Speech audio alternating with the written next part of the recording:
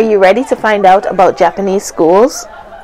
Hi guys, and welcome back to another video. If you're new here, my name is Kim. I currently live in Japan where I do lifestyle and traveling videos. Don't forget to like, subscribe, share, and turn on that post notification bell. That way you'll never miss another video. And without further ado, let's jump into today's video. So this video is actually a continuation of the last video. And if you have not yet seen it, go ahead and click right here to see that Teaching in Japan video. And in this video, we'll be focusing on what happens inside a Japanese school. So without further ado, let's jump into today's video. So one major question that a lot of people ask when they hear that I teach in Japan is, how are the kids? I bet that they're well behaved. Oh my God, I would love that opportunity to teach overseas, because the kids in America, the kids in expats, they're so bad, they're so rude. Well, that's the first thing. Kids are kids, regardless of where you are. So just like how it is in your country, here in Japan you have good kids, you have bad kids, you have troubled kids, you have all kind of kids. Whatever it is that you're experiencing or what you're seeing in your country, it's here as well. So your best bet is just to approach it as it is, understanding that kids will be kids. They're going to be childish things. They're not militant. They're gonna play around if you give them the chance to. They're going to crack jokes. They're going to do all the things that you did as a child. It's no different. So what you'll have to do is you'll just have to approach those kids to where they're at. So if it is that you have a child that is shy, you can't act the same way with that shy kid as you would with a child that's energetic and ready to go and just ready to converse with you. You're going to have to change your teaching style, your teaching methods, your communication style to adjust to your audience, the child that's in front of you. And that's with any job dealing with the public, whether it be in teaching, whether it be in customer service, even in your relationship, guys, you alter the way how you speak depending on the audience. Communication 101. As you guys can see here, these are the junior high school kids in my neighborhood, and they're headed home, and on their way home or to school, they're boisterous, they're loud, they're talking. It doesn't bother me. Again, they're being kids and they're going home.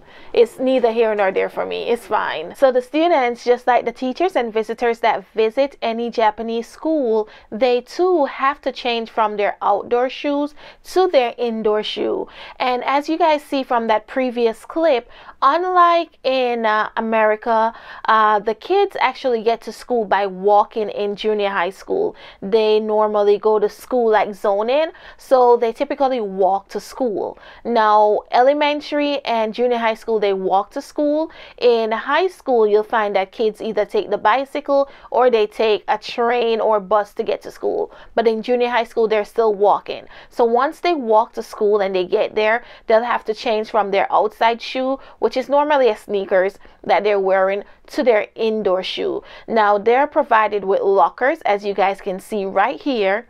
And that's where they'll go ahead, just like the process from last week, they'll go ahead and slip in their outdoor shoe and take out their indoor shoe. Now, one cool thing to note, so in this locker area, you'll see that each area of the locker is separated by grade. So you'll see first grade, second grade, and third grade. I know you're probably wondering, first grade, second grade, third grade. I thought we were talking about Japanese junior high school. We are. So this is also another thing in Japan. So instead of saying grade 7, grade 8, grade 9, what they do is grade 1, grade 2, and grade 3. But we're still talking about junior high school. So you'll hear ichinense, ninense, sannense. So grade 1, grade 2, and grade 3, okay? And once you're in there, then you have grade 1-1, grade 1-2, grade 1-3, and those are the classes. So at my school, I told you guys that it's a bigger school. So first graders will have their section of the locker, second graders will have their section of the locker, and then third graders will have their section of the locker. And then it's further broken down by classes. So each class for a large school is going to run around 40 kids. So you'll have 40 lockers in one class, and then once that is done, the next 40 lockers will be grade 1-1, 40 lockers, grade 1-2, 40 lockers, grade 1, 3, 40 lockers, and so on until they get to the second grade, and they continue that process. Now, you really don't have to worry your head about that. You're really not going to be around there, but I'm just telling you so you could be familiarized with it. Next thing to note is these shoes that they're putting on.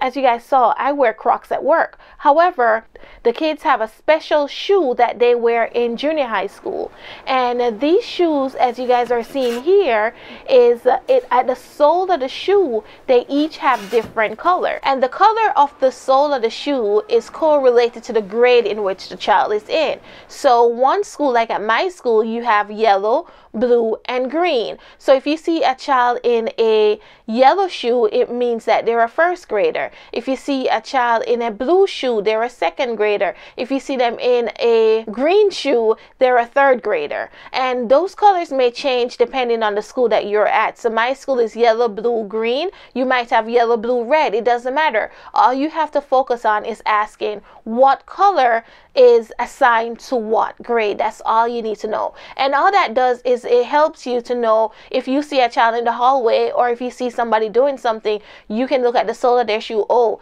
that's a second grader. Why are they on the first grade hall, or whatever it may be? So you'll just know. It just helps the teachers and the school to kind of understand like where each child belongs to. So that's pretty cool. Now guys, when it rains, I'm telling you to avoid the area of where those shoes are if you can. Let me tell you about stinky. It's so smelly. That's why you have all those air fresheners. I hate going back there when it rains. Our rainy season, oh my god, it's stinks. Like, think about it. 800 and something students' shoe all piled in one place. It's wet from them walking to school. It smells so bad. But yeah, it's okay. It's all a part of the journey. It's all a part of the process. You just walk quickly past that side. Everybody knows it smells. Now you have masks for corona, so it kind of helps. No, you still smell through it. I'm sorry. So now that you know the process of the kids getting inside the school, let's go ahead and jump forward to see what inside a Japanese classroom would be like for you to effectively teach in Japan. Now this is going to be a junior high school classroom. It's a little bit similar to a elementary school classroom. Many of the things are the same. Now I want to note that based on the area that you are and the demographics of that area, your classroom might not have all these equipments that you're seeing here, but at majority of the schools, you'll find the same equipments like I'm going to be showing you, or the same setup of this classroom. So in junior high school, the kids stay in their homeroom for the entire day, with the exception of the classes of PE and IT, music, stuff that you normally have to leave your class with. But math, English, social studies, the kids are going to be in that central room at all times, and the teachers are the ones that are rotating while the kids stay in that class. So what you'll find is that the homerooms, or the classroom for each grade, is going to be decorated, and it's normally decorated with the children work, as you guys can see here. Now this is from their calligraphy class that they were practicing writing, and this was a competition for the best 3 messages that was written.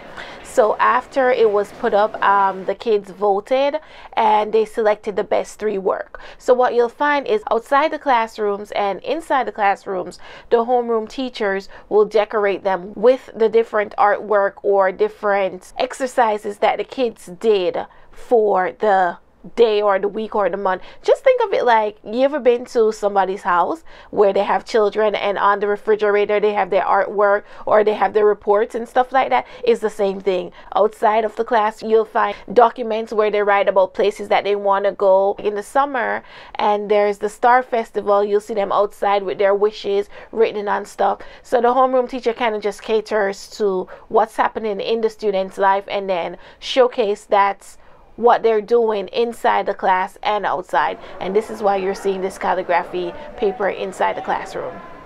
So the classroom is just like any basic classroom, which is a room, right? And it has 2 doors that the kids can enter and leave from. And like I said, earlier, there's around 40 kids in each class at my school. So the kids are arranged seats, and these seats are rotated. I'm not sure if it's every week. I can never tell when the seats are rotated or why it's rotated, but sometimes I'll go to a class today and I'll see them the next day or something like that, and the seats are rotated. Everyone has changed, so I'm not sure why and when they do it, but the seats are assigned and they're rotated. The kids all have numbers, so each child is assigned a number, so you don't have to worry about knowing their name so much. This sounds bad and I don't like to do it. I hope you'll take the extra step of learning their names. And if not, on the teacher's desk, there is a seating chart that's on the teacher's desk with the students' names. But of course, that's in Japanese. So, and it changes each time when the seating arrangement has changed. So unless you know how to read Japanese, you won't know the child's name by reading that paper, that seating arrangement. So what you can do, the number is also assigned to it. So you could say number 1 or number 25 or number 30, and then you could go that route, and you'll pick up these tricks. We'll talk more about these when we start talking about different lessons or games that you can use within the classrooms, and you'll see why those numbers are important. Each classroom as well has a television, of course, a blackboard. That's the next thing. Most of the classrooms in my school and all the schools that I have taught in are blackboards. So if you have allergies or anything like that, I'm sorry. But again, these are just my experiences. I do have, like in my special needs class, they don't use a blackboard. It's a whiteboard there. But all the schools that I have been to and the schools that I have taught, it has been blackboards. So sorry about that. So there's your standard blackboard, guys, and if you guys are looking clearly on this blackboard, you'll realize that it's curved, so it's not flat on the wall, it comes off the wall some, and I think that's really cool. Another thing to note is these blackboards are actually magnetic, and this is going to help you tremendously in your lessons, because whether you're in elementary school or you're in junior high school or high school, you will have to demo the lesson. And with demoing the lesson, sometimes you'll have a big printout of your worksheet, or you'll have new words and you're putting it on the blackboard with flashcards. So having the blackboard being magnetized is really, really great. You just go ahead, boom, you snap something on the board and that's it. You don't have to worry about it. So that's really cool, along with those curved features on the end. That way the kids are able to see. But with the chalk and the dust, they do have these cool dusters. Now, I don't remember having this. I was born in the 90s, so at that point they were kind of like transitioning from the blackboards to the whiteboards. But I remember when I was in elementary school that like knocking the dusters together, but they have a little sucky thing that you could just turn it on and you just suck that eraser, so it kind of helps if you have allergies and stuff. It won't be too bad.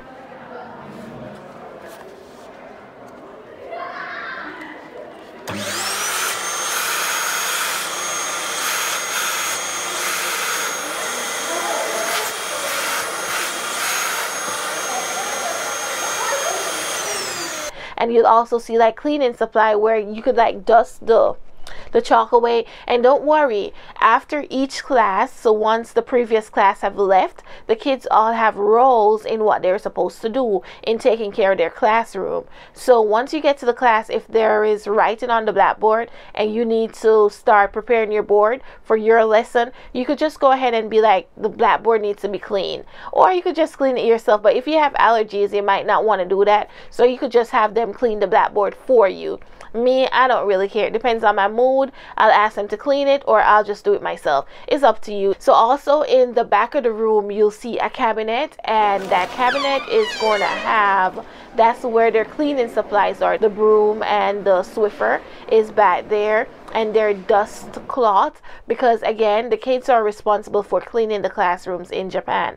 There are custodians at the school. However, the custodians are only allowed to clean the grounds of the school along with the bathrooms of the school. They do not clean within the classrooms. The homeroom teacher and the students are responsible for that. So before the kids leave for the day, they'll go ahead and sweep their classroom, whoever is on duty, and make sure the classroom is neat and tidy for the next day. I have yet to go to a school where I don't see a television.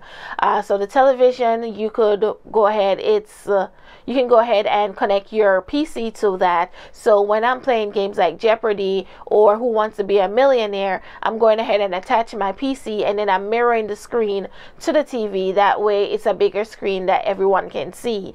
You can also do it with the tablets if your school allows you to use the tablet. And when I say allow, I know it sounds crazy. So again, each situation is different. Each school is different. When it comes to technology and the classroom, Japan is slowly adapting and changing. In today's world, it's becoming more frequent, but when I first got to Japan, technology in the classroom was still iffy. It's still a little bit of a push or initiative to try to start having more technology in the classroom. We can go into that on a next video. I'll dive deeper into using technology in the classroom when we talk about like the lesson plans and or having your first demo lessons and stuff like that.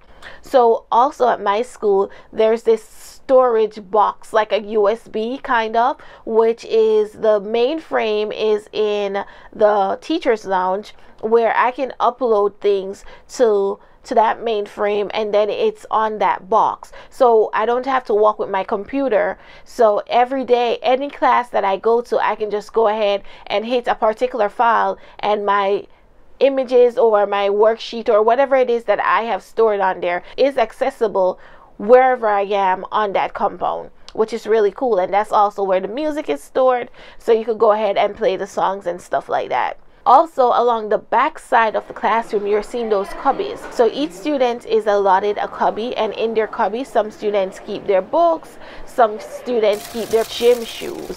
So yeah, I know it sounds crazy. So right now we're talking about 3 different shoes. So you have your outdoor shoe, you have your indoor shoe, and they also have to have their gym shoe.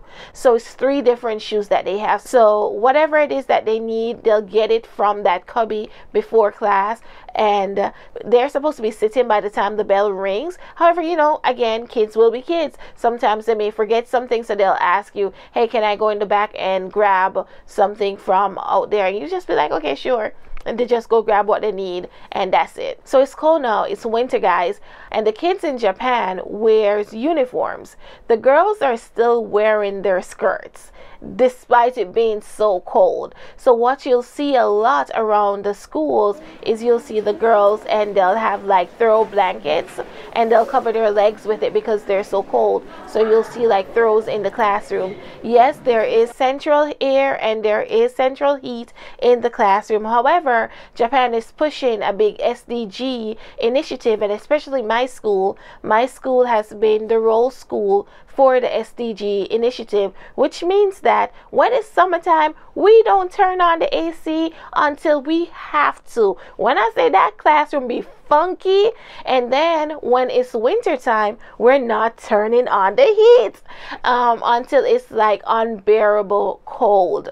So there is the heat and there is AC, but it doesn't get turned on until like it absolutely needs to. So you'll see the girls covering up with their throws, covering their legs and whatnot. Also, one big thing the pandemic did push was the move on introducing technology in the classroom for Japan. So one thing that did happen after the pandemic is that all the students were allotted a laptop. So right here, what you're seeing, this is where the laptops are stored, and each laptop is numbered and assigned to a child. They don't get to take home the laptops, so it just stays at school for them to do their work. So for lunch, the teachers do eat with the students. So at the teacher's desk, you'll find chopsticks, you'll find band-aids, you'll find wipes, anything that you can think of that those kids will need. The teachers will have those supplies for them. And in addition to that, you'll find like card games there. And why does that happen? Remember, I was telling you last week that it was 10 minutes for lunch, and then the kids have break time after where they can play. Well, in that break time, the kids can then play with cards, or they draw on the board or stuff like that, just to entertain themselves, or they go outside and play sports. Oh my God, so I almost forgot about our handy dandy projector. So you also have, I know it sounds so old school, right? But it does come in handy. I have used the projector several times. I forgot to tell you guys about that. There is the projector. So now that you guys know exactly what is inside a Japanese classroom, come back next week where you could actually get an idea of your demo lesson and what it will be like for your first day in a Japanese classroom. I'll see you next time. Thank you for watching. Don't forget to like, subscribe, share, and turn on your post notification bell. That way you'll never miss another video. See you. Bye.